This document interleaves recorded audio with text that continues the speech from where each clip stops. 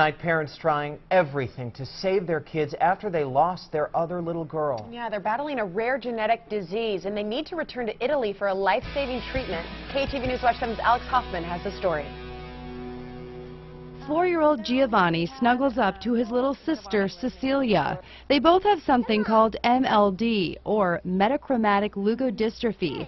Without early diagnosis and treatment, MLD is deadly.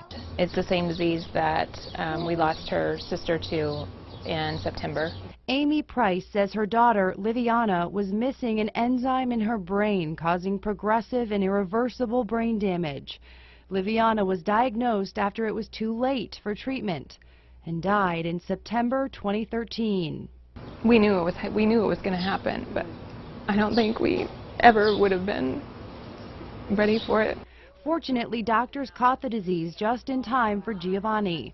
The Price family traveled to Italy for his treatment in 2011. Now, after yet another devastating diagnosis, they're going back to Italy to get the same treatment for 5-month-old Cecilia. Everything from hand x-rays to stomach abdominal ultrasound. She'll go through weeks of just hanging out in the hospital all day.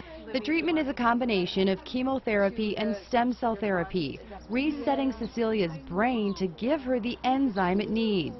This treatment's not available in the U.S. because the FDA doesn't allow gene therapy in the U.S., and that's frustrating. A trip costing thousands of dollars and many months away from home, with a priceless outcome for the Price parents. 2 healthy babies with a chance at a long and happy life.